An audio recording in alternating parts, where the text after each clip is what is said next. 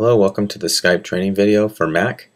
Let's go ahead and select our browser, and once the browser is open, let's go ahead and type in the address bar the Holistic Alumni, and here you'll take us to our site.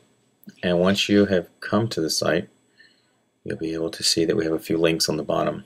Just go ahead and go down to the one that says Online Aftercare for Macintosh. Click on that.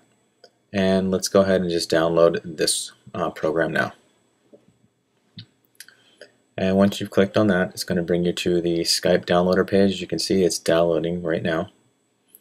And we'll wait a few seconds for that to finish downloading.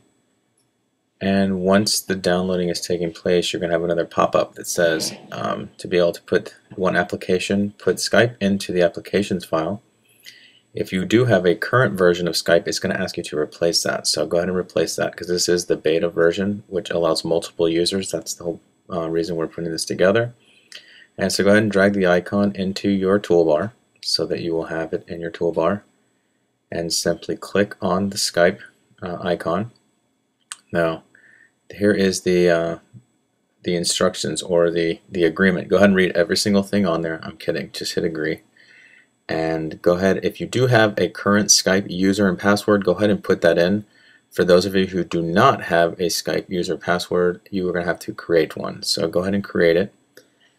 And once you have filled out all the information here, including your password, make sure that you uncheck, if you do want anything in your mail, go ahead and uncheck that box. And once you're finished, go ahead and hit, let's see here, create. And that should take us to the next section here that we're finished with that. And if you can personalize it any way that you'd like, simply put whatever you want into the areas provided. We are in the United States, so you will click on United States and just however you want to specify your gender, and you can always add a picture later. Alright, so I'll go ahead and save that information. These are a couple other tutorials that you can take a look at later if you'd like, for other features, and let's go ahead and just give this a test.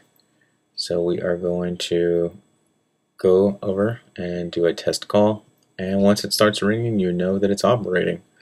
So you'll be able to go online weekly. It's every Monday. There'll be a link that's sent for the times for aftercare, so you can take a look at that. You can always email one of us here at the HAF office if you have any questions about this tutorial, or call our 1-800 number, and we will be able to help you. I hope this was very helpful. Bye.